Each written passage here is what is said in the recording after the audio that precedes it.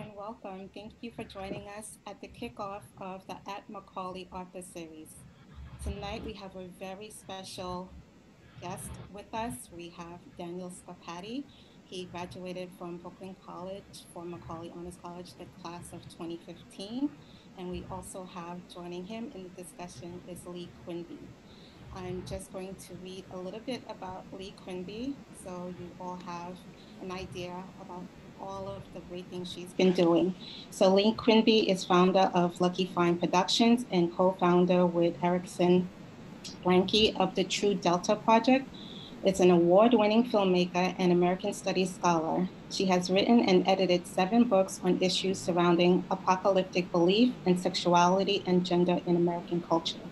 She received her PhD from Purdue University, taught at Hobart and William Smith Colleges for 23 years, held the Garnett Chair on the Millennium at the Rochester Institute of Technology, the inaugural Zeeklin Chair at Brooklyn Colleges, and for 6 years was distinguished lecturer at Macaulay Honors College at CUNY until her retirement teaching in 2014. She is currently a film producer, writer, and director, and specializes in human interest stories that entertain as they educate. Thank you both for being here. We're so excited to have you. It's my pleasure. Pleasure to be here, an honor. Well, I'm going to introduce Daniel because he's here, of course, as an author of the book Gofers, which we're going to see a lot of tonight, hear a lot about tonight. He's got it too. We're all holding our books up. But I'm going to introduce him first as a filmmaker because he has been a filmmaker almost half his life, actually. Quite stunning. We're going to hear a little bit about that tonight. And I should have begun by thanking Charmaine so much for her introduction. And thank you for all who are in attendance. Anyway, so filmmaking is the backstory of how I met Daniel. As Charmaine said, back in 2011, I believe it was. And at that time, when I was teaching at Macaulay, Daniel was a Macaulay student at Brooklyn College. And I saw one of his very funny short films, a Christmas nightmare film, I should say, at the first annual CUNY Film Festival, which was at Macaulay and started by another Macaulay student, Daniel Cowan. Anyway, I was just taken by how skillful it was. So I asked him if he would like to be an intern for the True Delta Project. And as Charmaine said, we make documentaries on blues musicians down in Mississippi. We also work with nonprofit organizations that serve disenfranchised youth in Mississippi. And he started doing that mostly at that time, preparing Kickstarter thank you parcels and taking them to the post office and doing things like that as an intern might. Yes, exactly. But I soon saw that his real value was as a filmmaker, as a cinematographer and editor, and eventually as a co-director. And so even when Daniel was still a student, he started working on various, various films with me. And since that time, he has also co-directed some of the ones about the nonprofit organizations. And it's just been a pleasure to work with him. And I really admire his filmmaking. And now I admire being such a fine author. So for today, it's my pleasure to introduce Daniel as author of Gofers, as a filmmaker of many, many years. And I want to say that one of the pleasures of reading this new book is that it is part memoir, and we're going to hear some of that tonight, I hope, but I really recommend the writing style. Is part self-help in terms of all kinds of wonderful, not hints, but actually explanations about how one goes about starting in this kind of role as in this case, a production assistant. It's very entertaining throughout and exceedingly practical as a guide for introductory employment in film and television. And in fact, any freelance job. So Daniel's going to start by giving us an overview of his book, and I'm going to stop at this point and turn it over to him. Welcome, Daniel. Thank you very much, Lee. I appreciate it. By the way, before it gets too far away from me, I better share. I'm going to share the screen now because if it's sharing properly, you'll see the photos. One with Lee and I up in the top left there. That was back during the CUNY Film Festival, Lee. That was taken of us. And then on the bottom right, it seems to be one of your favorites when we were shooting down in Mississippi, wasn't it? Yes, it was. I liked seeing you put the GoPro on the car. I had a lot of fun doing that. I got to learn a lot, and I was very grateful for you to give me the ability to learn through Delta Project, the True Delta Project. So thank you again for the introduction, Lee and Charmaine and Macaulay. Thank you very much for hosting this. It means a lot. Sort of coming full circle in a way. I remember talking to Mr. Bill Macaulay at the alumni luncheon at the end of my time at Macaulay in 2015 and telling him how I was just going out to begin working full-time in film. And I remember he was so interested. He said, "What are you doing exactly?" And, you know, I had to explain it a little bit, as I do many times, but it's a lot of fun, and I'm going to talk a little bit about it tonight, as Lee said. I'll reshare the screen now because I kind of want to start bridging the two gaps of my work on True Delta and my work in film, narrative film and television production.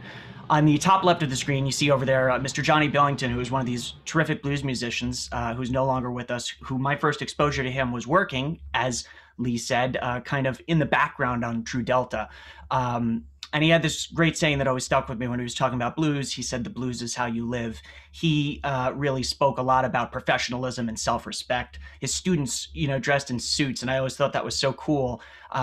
For him and many others, showing up was half the battle, you know, to whatever it is that you want to do in whatever walk of life. And then Mr. Rogers, another Mr., he has this fantastic quote about his time actually working as a gopher, which is an older term for production assistant, but it is still an active term.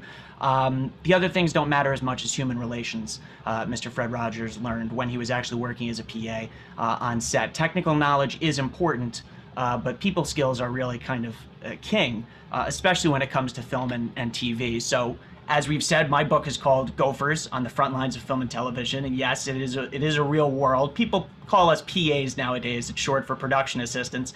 And we exist in all walks of entertainment production, from narrative film and television. Some documentaries do have production assistants. I kind of served as one at True Delta in a way in the beginning, and kind of ranked up from there with some of my other friends, Dan Cowan and Alana Fehrenbach, some other great Macaulay students.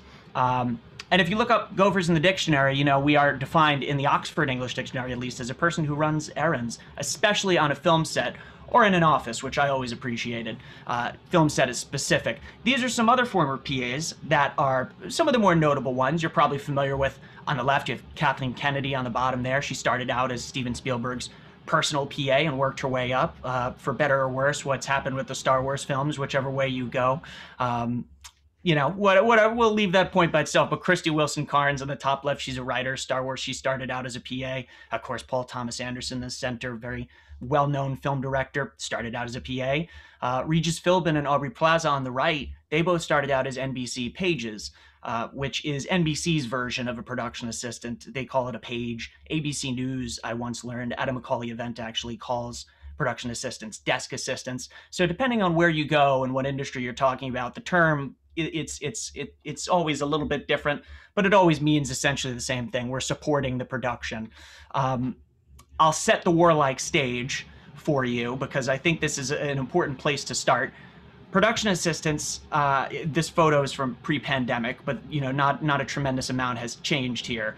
This is kind of what your set will usually look like if you're working in the narrative space of a film or television show. This job of PA, it's the unofficial entry-level job for pretty much all of the different industries, film, TV. It's a minimum wage job. The office moves daily. The office is our set if you're a set PA, and even if you work in the office with producers or production management, your job really only lasts as long as the production itself. So you only have an office for a certain amount of time, and then it's on to the next one, unless you work full-time at, say, Warner Brothers Studios to an executive or something along those lines.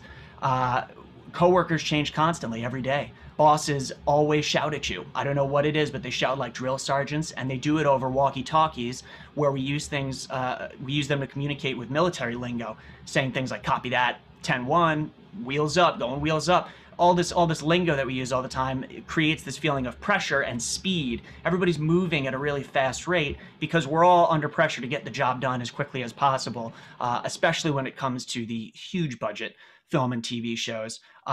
And also PA responsibilities could really be anything, kind of much like in the military where you never know quite what's going to happen, whether you're in a field or working in a prep position.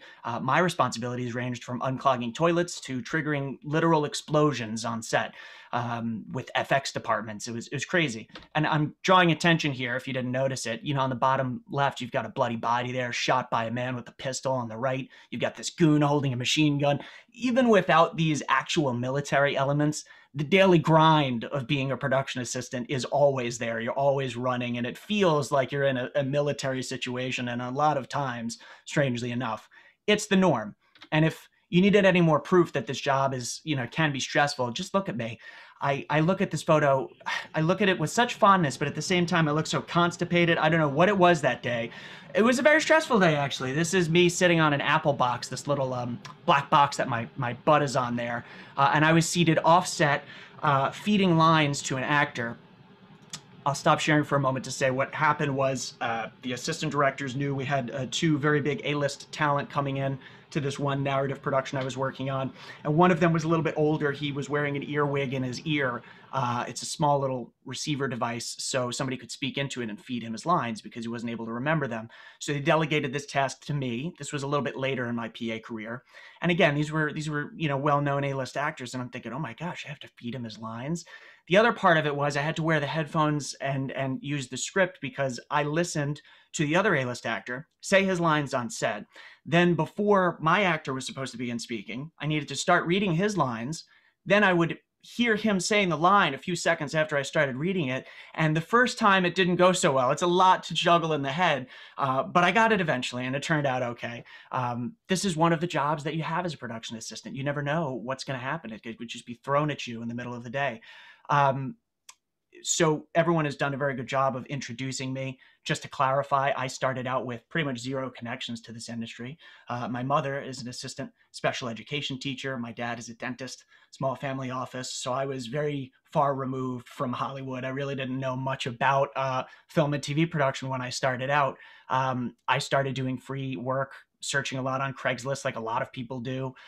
Whoops, skip the screen there. Yeah, I started out basically not knowing where to go or what to do, and I kind of had to rank my way up the same way that a lot of people do. All the people that you just saw on that former PA screen, they started out not knowing what to do either. It wasn't easy in the beginning. It's a freelance job. It's a gig-based industry. Unless you're working at one of those studios, you go from job to job, and it's not easy. Before I start sharing the screen again, by the way, I'd love to draw attention to there's a Q&A button apparently. So at any time during my slideshow here, I have a couple slides to share, but feel free to ask a question and I'll actually pause. Anyone can let me know, either Lee or Charmaine, let me know, and I'll stop and take a look at the question. So feel free. You're probably asking yourself right now, why on earth would anyone want to do this? This must sound like a stressful job to you because it does to me when I think about it. And the honest to God, simple answer is it's a stepping stone position. It's nothing that I met no one who wanted to be a PA their entire career. It's where it all starts in many cases, whichever industry you're talking about, news or what have you. And I want you to take it from somebody who knows a lot more stuff than I do, somebody who's much smarter than me, I think. Liz Gill, she's an assistant director who works over in the UK. Now she's a director and executive producer. And she has this great book called Running the Show, which it's very good read if you want to be an assistant director. It's a fantastic quote that I actually want to read because it paints the picture well. Inside every person on a film set, including the caterers and even the surliest electrician on the truck, somewhere exists the romantic child who was first dazzled by the silver screen.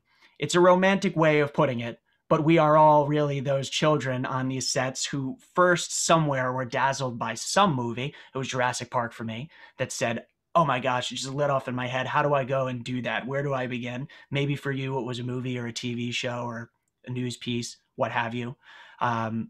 There are benefits to this job. If I've made it sound kind of bad so far and rough and tough, there's reasons you'd want to do this. Free food's a big one. I'm not going to lie. That picture on the right is taken from an actual CBS sitcom craft service room. And look at the name brand treats we get.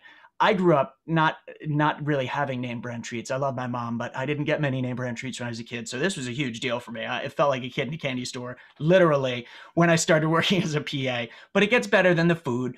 There's things like gambling. We had this game called Cards that everybody on films and TV shows on Fridays, you buy 2 decks of cards, you sell the cards from one deck, and then you pull 3 from the other deck, and somebody wins the whole pot.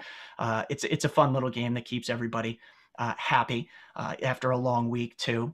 And there's the proximity to gear. It doesn't really matter if you want to work on a technical position, camera, hair, makeup. You're always going to be around people who know what they're talking about and are using the best gear around. And the biggest benefit of all, do I have to say, it's just awesome stuff. I know where Sesame Street is now. My whole childhood, I went through my life asking that age-old question, can you tell me how to get to Sesame Street? Well, I know how now. You go to Kaufman Astoria Studios and it's on Stage J. So that was a huge day for me. Daniel, just a quick question from the audience. So let's hear it. Gav, for someone who has worked for so long behind the camera, how have you gotten yourself so comfortable in front of it? That's a pretty good question. In a way, I've kind of always straddled the line between the two of them. I started out actually in middle school. I went to Robert H. Goddard Middle School 202, and we had a public television show. They had a full broadcast studio back in 2006, I think it was. They had the studio in the basement. And I remember that was around the time I saw Jurassic Park, a little before that. And I said, oh, I want to work with cameras. And they said, well, we actually need a host for this public school. It was a Region 5 television show called Alive in 5. They said, do you want to, we're going to be able to pull you out of class in the middle of the day. You could come down to the studio, learn some gear, and you could host the show. I said, okay, great. So somewhere in my basement, there's old DVDs of a young me in middle school hosting a show.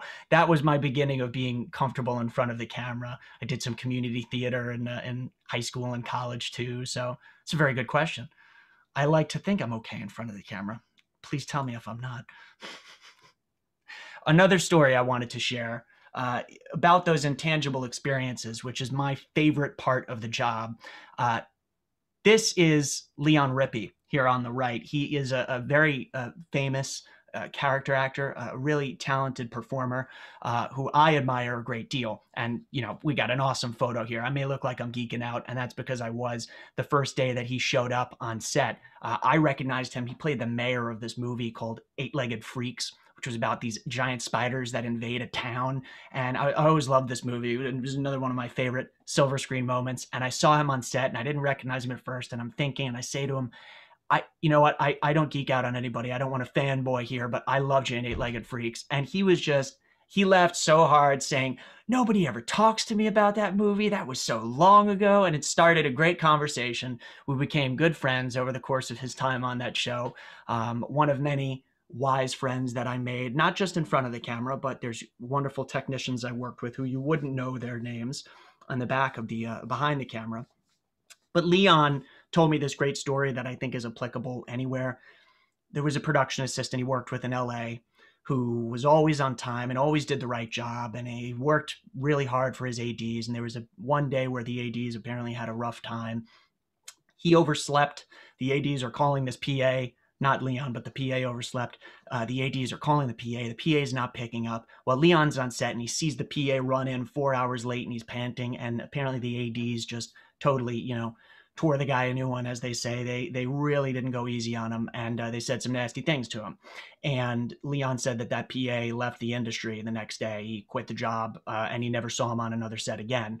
And it's tough because it led him to say that the best piece of advice that he could give me, Leon, if he could tell me anything about this industry, it's grow a thick skin. It's important to know that no matter where you go, there's always going to be stress. There's always going to be people running to get things done, and people might say things that they don't mean because they're having a stressful day. So I like to kind of live that lesson and say, let's not take it so seriously, especially film and television. Yes, we have a job to do, and you should do your job first when you're a production assistant. I like to think I always did my job first.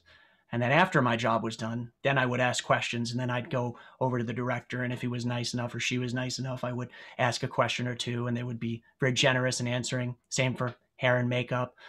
Really, everywhere I went, I tried to soak up as much knowledge as I could. Did I see another question pop up there? I might have. Yes, so there is a question from Joe. Are there any specific connections you can draw between your Macaulay experience and the PA path? And it's in brackets, the internship and the work with Professor Quimby for sure, but anything in addition to that? Oh yeah, absolutely. Hello, Professor Ugritz. It's good to see you, virtually at least. Um, Lee mentioned that early on, yeah, I held this up before. One of my earlier jobs was working to, prepare goodies for our Kickstarter backers, and taking a job as simple, you could say, what a bad job. Oh, I'm just sitting in a mailroom all day, packing envelopes, mailing them out, getting it done. By being in that room, I got to chat with Professor Quimby about a lot of things. I got to chat with Dan Cowan, or Cohen, excuse me, who was the cinematographer on True Delta, and we worked together many times after that. He told me how to use cameras. He taught me a lot about lenses that I really didn't learn in my other classes at Brooklyn College. So being there, like I was just saying, being in a situation like that, like an internship at Macaulay, going in with the mindset that sure, maybe what I'm doing today, packing envelopes, is not what I'd like to do my entire life, but it's a great start, and I don't know what I'm going to learn there. It enabled me to have a conversation that grew, and I was able to take the lessons I learned and apply them on more professional sets. And that's the truth. That's just how I look at it. I still look at it that way every day, no matter the job I have. I try to learn what I can, whether I'm sweeping floors as a production assistant or whether I'm charged with shooting and directing a video. I just try to be open-minded about it. So I'm going to jump in just for a minute, if that's okay. Of course. So I was the professor when I asked both Daniels to start working with me.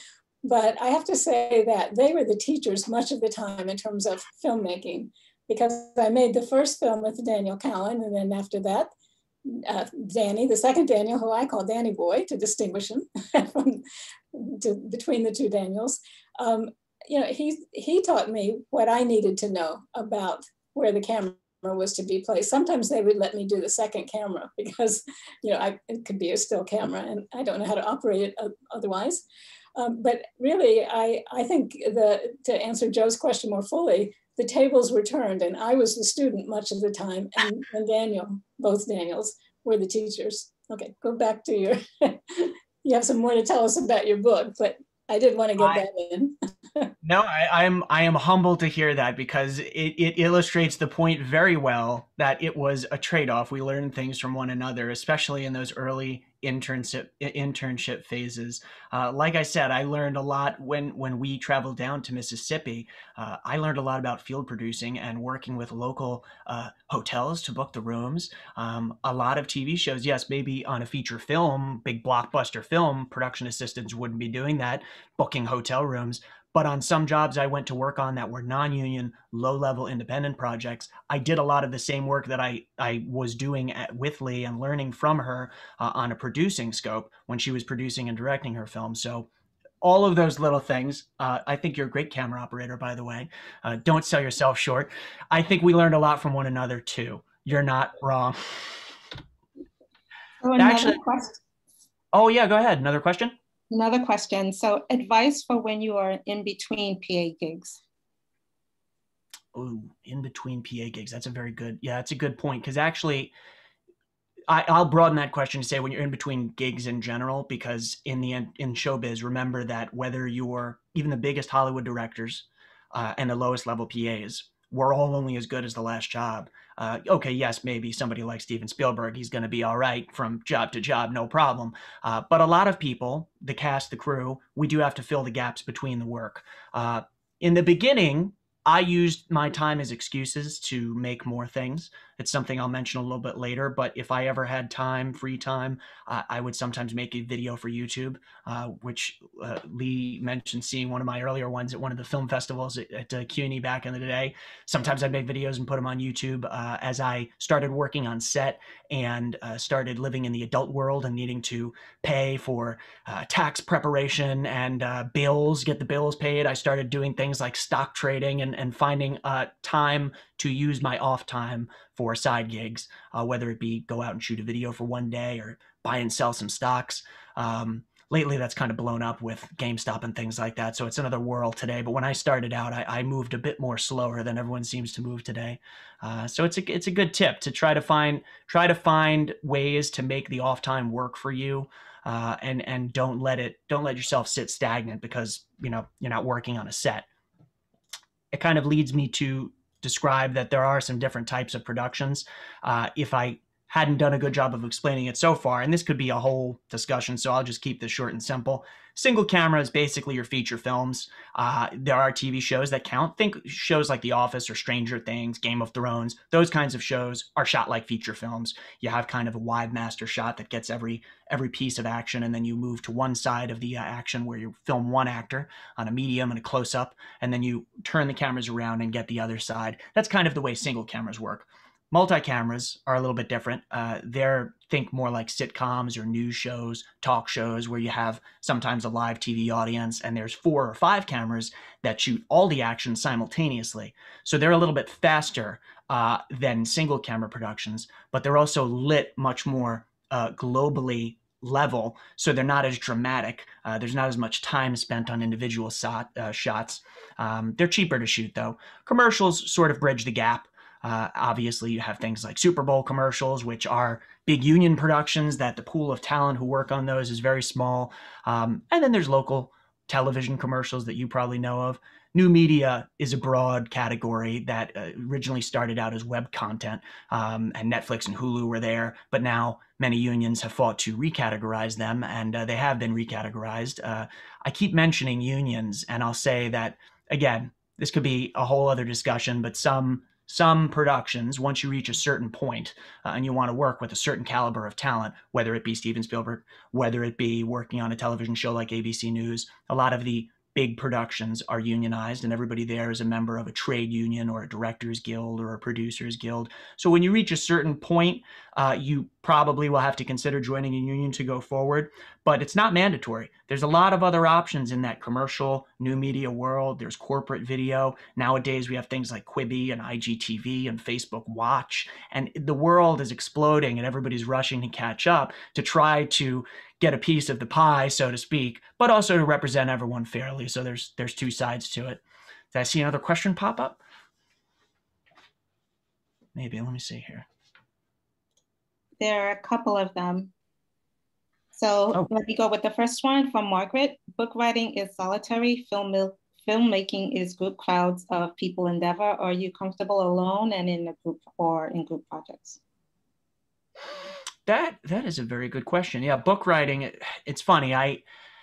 Margaret, I miss the camaraderie that was on sets right before this COVID-19 pandemic hit our world. It's still there. It's a little different now, and I'm sure everybody misses the way that it was in offices. I mean, it's not just film sets. A lot of people miss the way things were. But when I took to book writing, this book Gofers that I kind of had on the back burners, when everything got crazy, I'd been thinking to myself, I should write a book about how to become a production assistant, because every time I'd go to a college event, people would ask me, how do you do it? What did you do? I figured I could share my lessons in some way, and eventually it turned into a very solitary process of writing a book.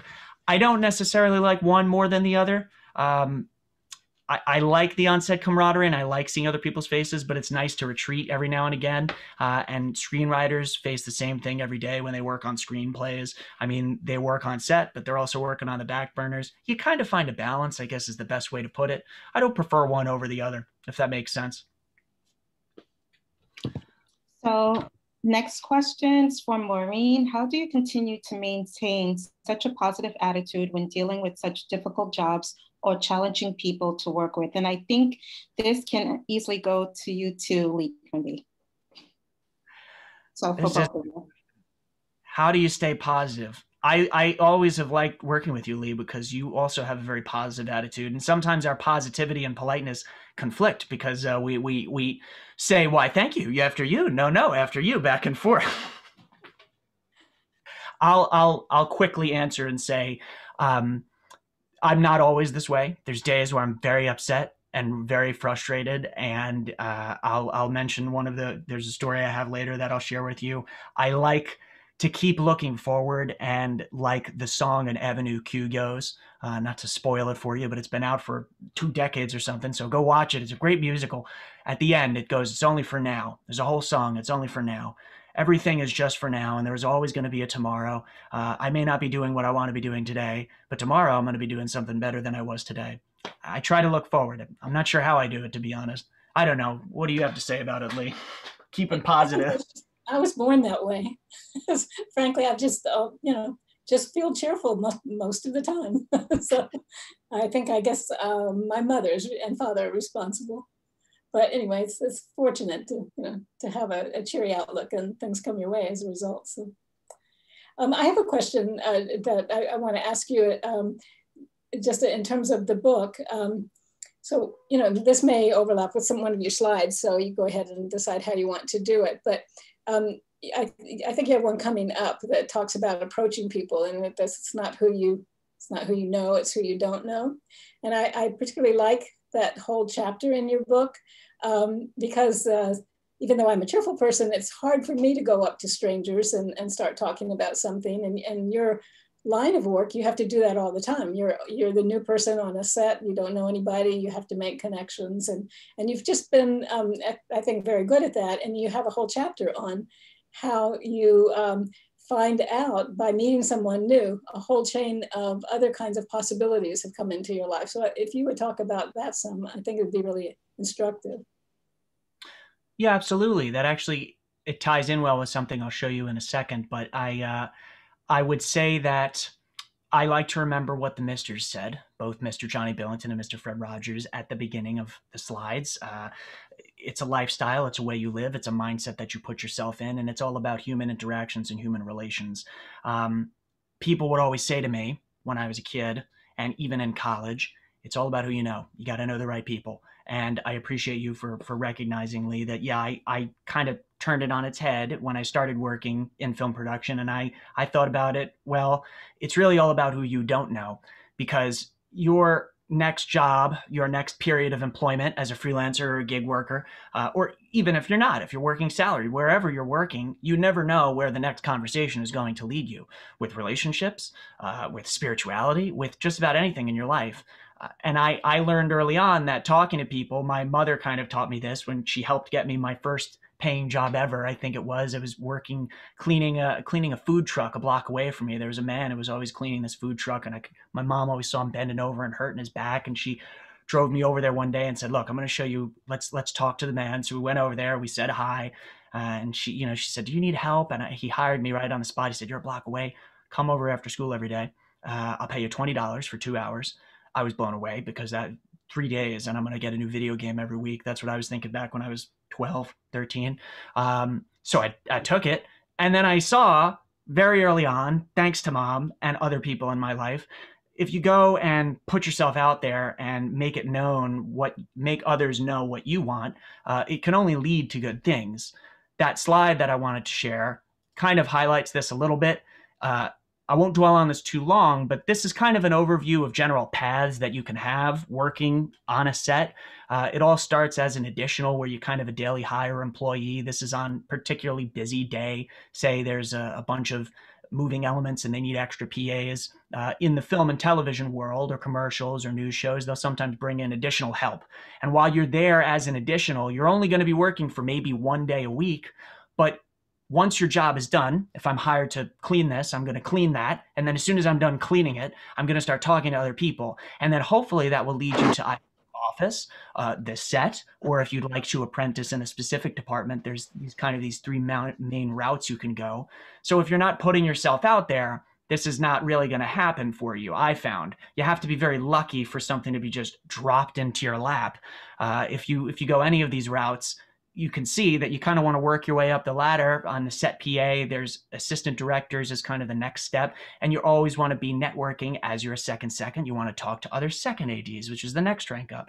And then you want to talk to other first ADs and you want to learn from them and see which first AD is going to need a second AD so you can get that job on the next project. It's the same in the office. Working with producers, you start as a producer's assistant and you talk to the next level. You constantly put yourself out there. And that's kind of why that little graphic of the map with the arrow is there.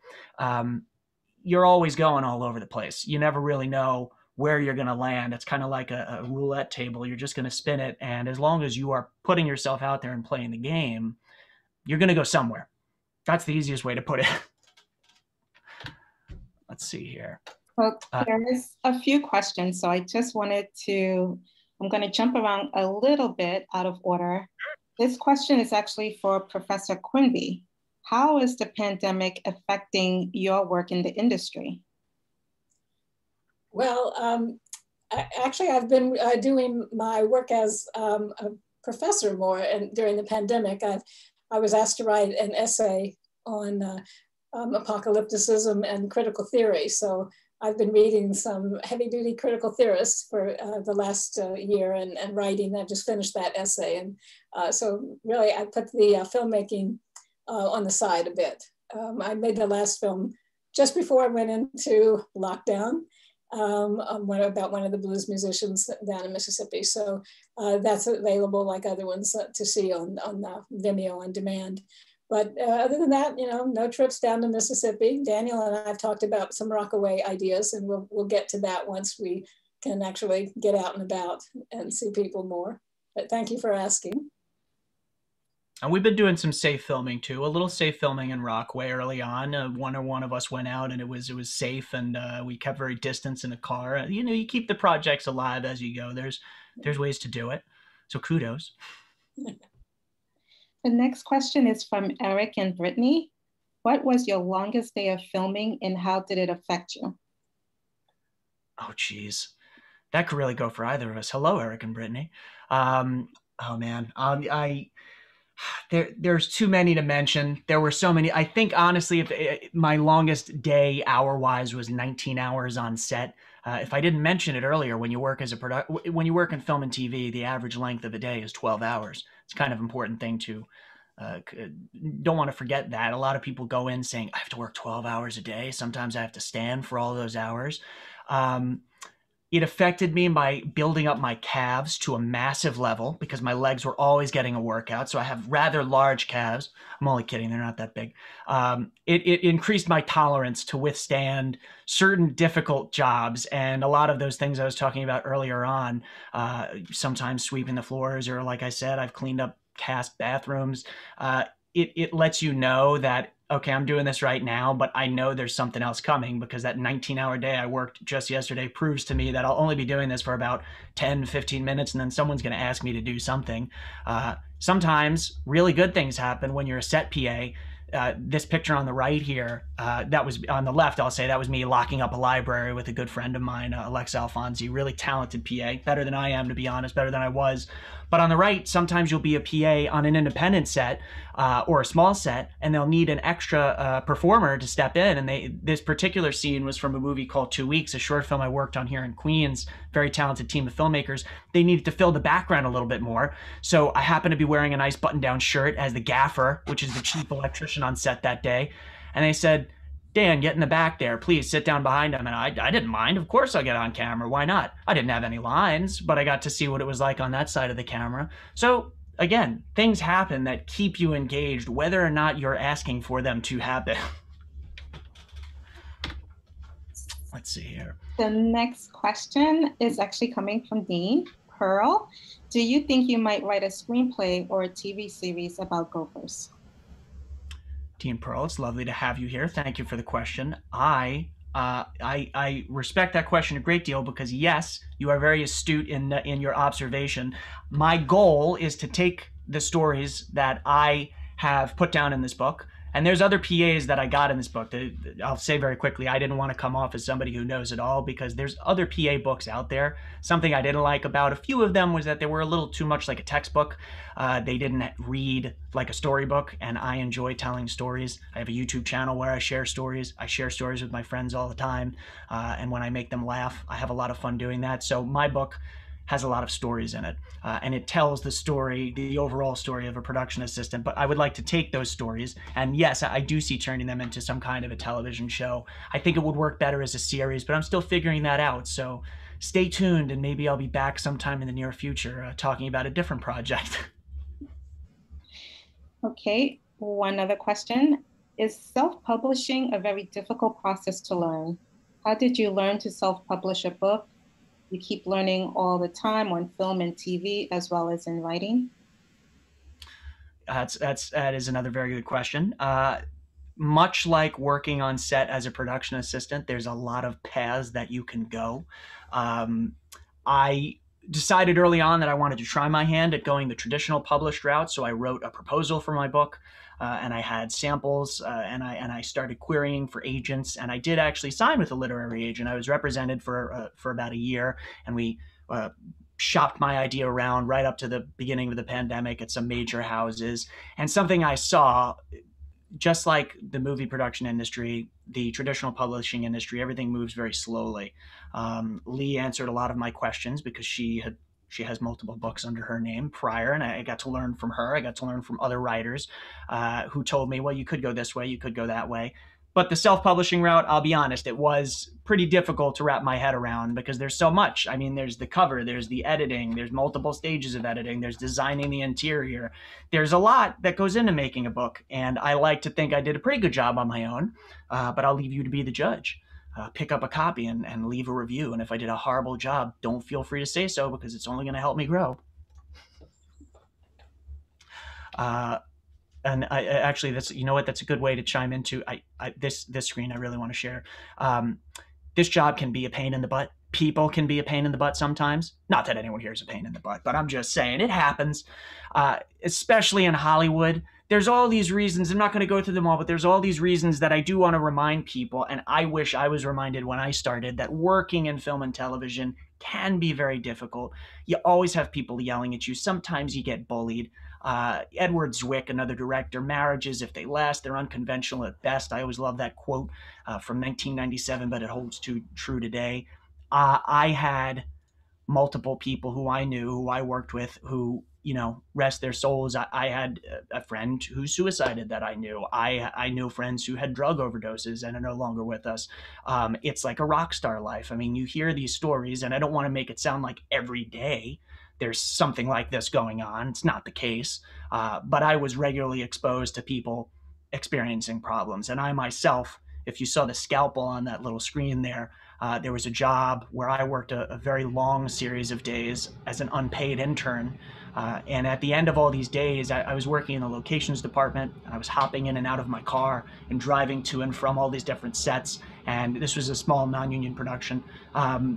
And I did this all summer, and the hours were 16 hours a day, and it was very early on in my career, so I wasn't taking care of myself. I wasn't showering. I was sweaty. It was really bad. I wasn't eating. At the end of this 2-week, debacle, I go in the shower to finally decompress, and I'm showering, and I see blood pooling in my feet, and I'm looking down thinking, what the heck is going on? Where is this coming from? I wasn't smiling then, and I found that basically after going to get my situation diagnosed and discovering that I had a small pin-sized hole on my lower back, I found that I had a pilonidal cyst. And if you've never heard of a pilonidal cyst, they call it Jeep cyst. It's from World War II, when soldiers were hopping in and out of Jeeps all day long, and they would develop this cyst on their lower back right at the top of their behind, and it needed to be surgically removed. And they said to me, have you been doing a lot of jumping in and out of a car for some reason? Have you been running around this summer? Are you taking care of yourself? Or you're not showering? I learned pretty hard right then that I better start taking care of myself, because no one else is going to do that for me. And I had to lay on my stomach for about 3 weeks, and that was not pleasant. I was out of commission for the rest of that summer, did not work on anything else. Is that another question I see? Could Yes. I be wrong? So there's a question from Alan. With the recent news accusations about the toxic working environment on Joss Whedon's set, and the general history of the film industry turning a blind eye toward abusive behavior, especially targeting female casting crew members, I'm curious how you think about the line between needing to grow a thick skin versus choosing to speak out against language and behavior that would be unacceptable in almost every other profession, especially for a low status position like a PA. That is not only a very good question, but it's a very important one. I saw myself. I can tell you from the experience that I have, which is me as a young white Italian American, Irish American man who worked on sets. I saw and witnessed and had things that happened to me that made me feel uncomfortable, and people treated me certain ways, and sometimes I would call them out, and other times I'd be too afraid to. Matter of fact, in the beginning of my career, I didn't want to rock the boat, as they say, because I was worried that I'm just a PA. I'm going to get fired. We're so easily replaceable because there's so many of us. Like I said earlier, I'm not the best one. I'm not the only one. There's tons of us everywhere in all walks of entertainment. And I have friends who were different colors. I have friends who were different genders. And they said a lot of things to me that I would realize a lot of us take a verbal, mental beating on a pretty regular basis. I think a lot of people's assistants share stories like this. That's why you always see people coming out with books that are tell-alls, and people love to share about the bad. I'll actually share this screen again because I think another PA who I know very well and is really fantastic, down at the bottom there, her name is Libby Gardner. Libby, when I asked her to consider writing something for the book, a lesson that she wanted to share, she actually wrote that line about she endured sexist comments, like smiled for me. She told me producers would come up to her and give her these unwanted shoulder rubs just randomly when she was working in the office. And I heard stories like that from female PAs that I worked with, and I knew that they weren't happy about it. And she actually said, I learned it's important to identify your boundaries and speak up when they're crossed. She said it better than I could. I think that in the beginning I didn't do it. I didn't speak about certain things that I knew were wrong because I was afraid. And now I've reached a point in my career where I know I have I bring enough value to the table. And I think any production assistant of every race, color, creed, nationality, gender, they all bring something very important to the table. And anybody who doesn't treat them good, you shouldn't stand for it. And you should just politely leave the set, not come back, and find a different job. There's a line in the beginning of your career where you want to put up with things and you want to show you're a team player, and you want to build those connections and you want to have those conversations. But if you're ever put in an uncomfortable situation, it's just not worth it because there's other people out there who are much better than whoever's treating you poorly. I guess that's probably the clearest way that I can put it, and I hope that kind of answers the question. It actually ties in with another kind of funny story, semi-funny, not really funny, but there's some of you may have heard of Haskell Wexler, a famous, he's also no longer with us, but a famous cinematographer, a member of the ASC, the Union of Cinematographers, the Guild. And he made this great movie. It's available on Vimeo, just like a lot of Lee's films. This one's called Who Needs Sleep? And it's really a fantastic movie that explores, this was in the late 90s. There was a camera operator on the movie Pleasantville. I think his name was Brent Hirschman. He died at the end of a very long day on set because of sleep deprivation. He decided to get in a car. I think it was after a 16 or 19-hour day. He decided to get in a car and drive home, and he fell asleep on the road, and he got into a crash, and he died. He didn't live it. And Haskell Wexler made this documentary about working in the industry and to what extent people will go, how far people will push themselves to work in Hollywood or to work in such a glamorous industry. And this is a story that you hear in other industries too. I've heard it in the fashion industry. I have friends who work even in the medical industry in some cases. I have some friends who really want to be like the big shot at the hospital, and they'll push themselves to ways that they're not sleeping, and then they're not as far as malpractice or anything, but they're not giving the best performance and doing the best job that they could be. So it is important to know your own boundaries, because nobody else is going to watch out for you. You have to do that. I myself, on that screen there, that image on the left is of my 1999 Nissan Altima, the first college car that I had that my parents graciously bought for me, a nice old used one with 100,000 miles. Well, I fell asleep on the road too, and I was embarrassed to talk about it in the beginning, but it was the end of a series of 20-hour days, if I remember correctly, or 19-hour days, just like Brent Hirschman. And that's the damage you could see right in front of the tire there. It doesn't really look that bad where the paint is scraped off just to the right of the tire. But I was driving home, and it was very late, and I was extremely tired. And I remember my eyes closing. And if you watch the documentary Who Needs Sleep, you learn about this thing called micro sleeps.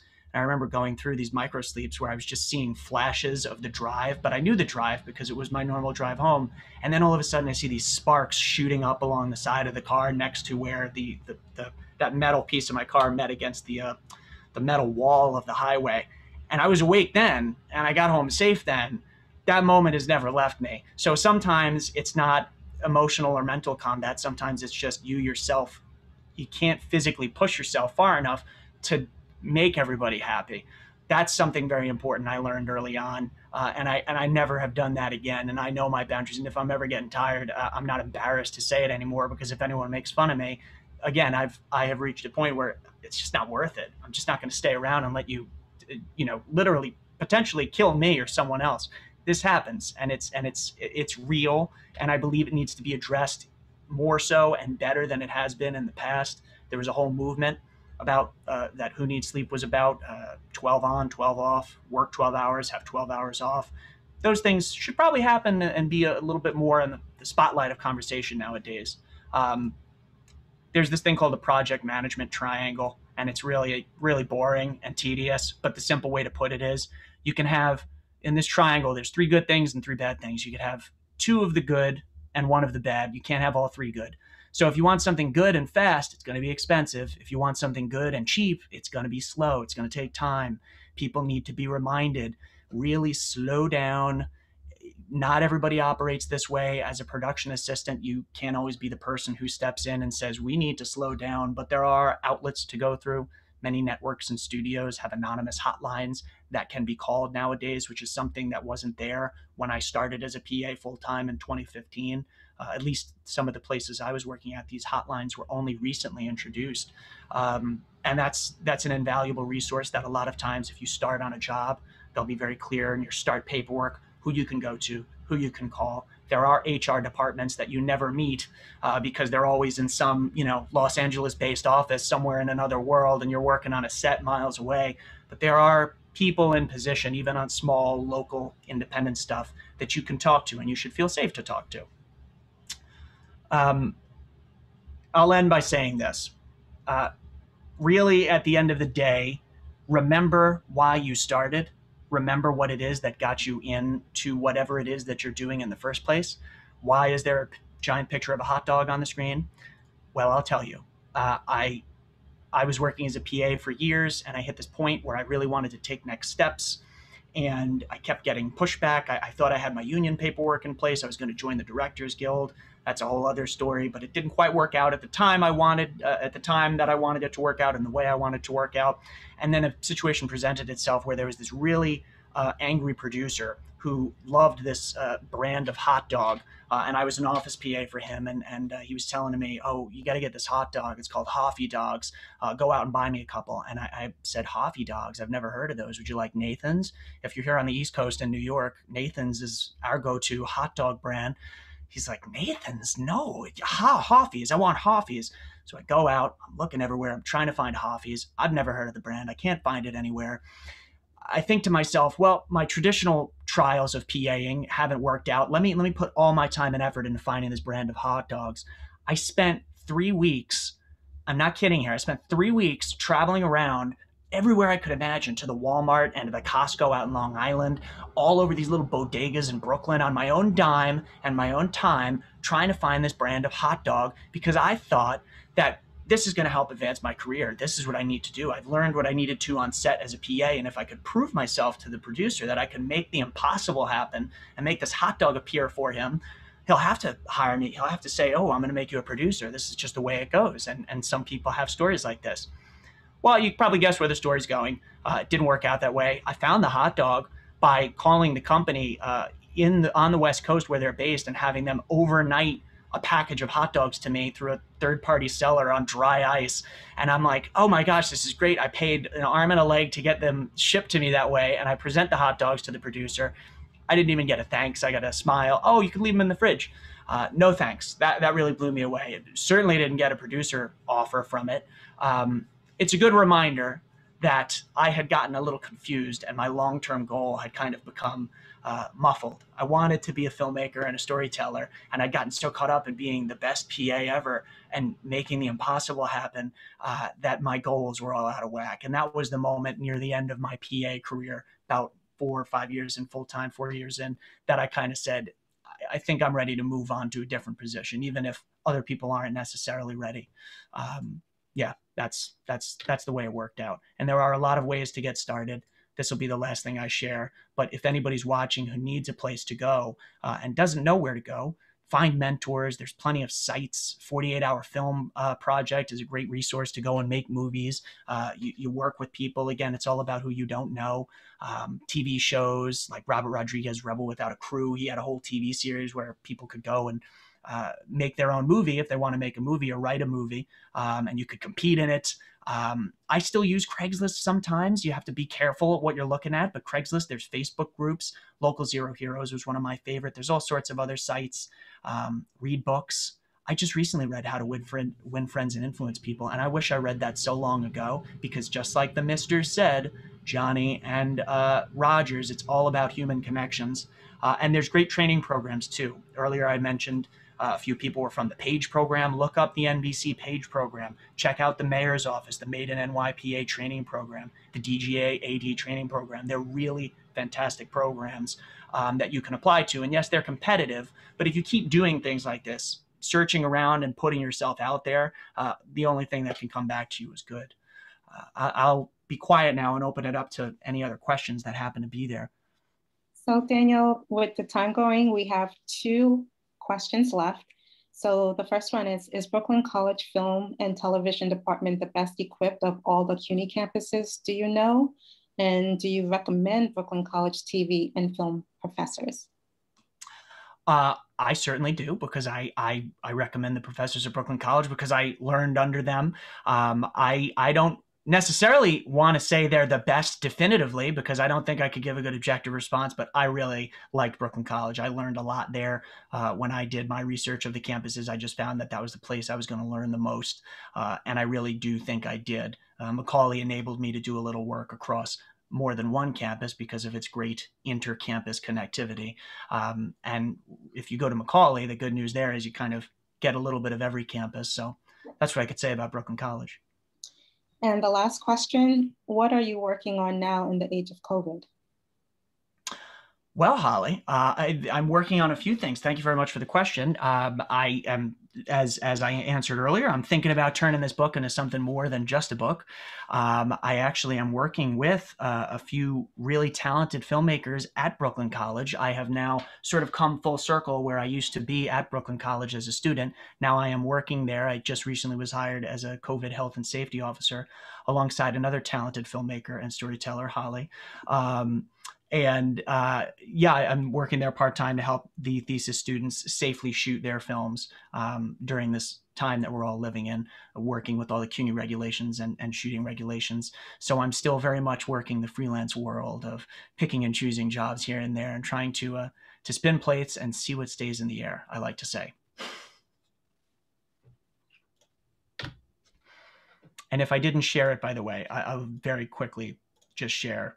If you're interested in learning more about the book and reading a couple of these goofy stories and more, paperback or ebook, I have a website, passingplanes.com/book, and it's available at all those places. So feel free to go take a peek. No pressure.